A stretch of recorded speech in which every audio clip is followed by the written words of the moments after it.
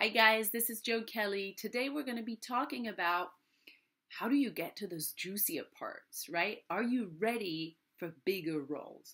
So if you're feeling that you're always doing the same kind of parts, if you're doing all the co-stars, if you're doing all these little supporting roles and you really feel that you're ready to move to the next level, you're ready for some media parts, you're ready for some more emotionally demanding parts, some meaningful parts, right?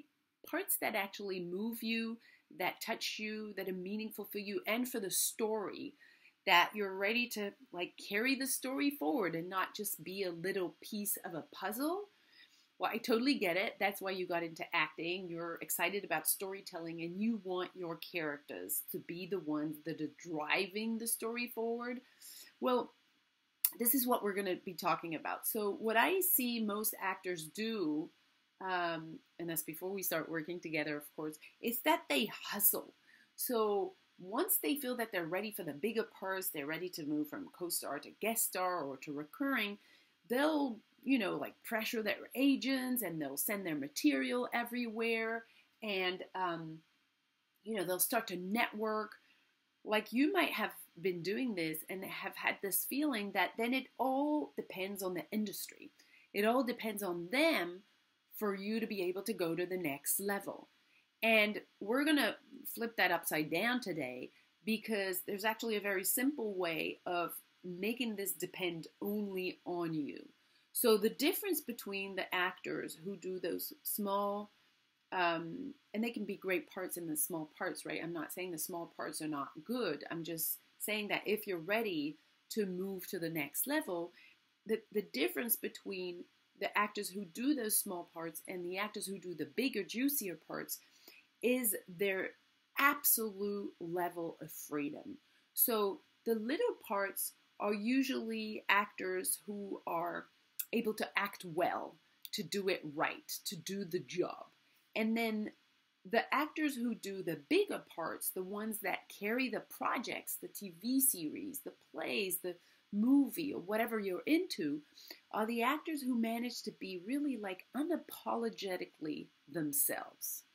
I'm surprised I said that word without stumbling on it. So in order for you to be able to completely be 100% with yourself, unapologetically, second time, it really is the work that you have to do is working through the blocks that prevent you from doing that. Because obviously you are free. You were born free. And then what happens is that a series of blocks and resistances and conditioning start getting in the way of you being able to tap into that incredible, unique freedom that only you have.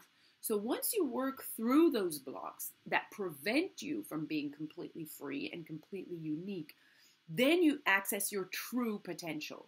Then you're really unique. Then there is no competition for you because there is only one you. And when there's only one you and you walk in the room or you self-tape and people see that level of aliveness and uniqueness and presence, well, that's what they want.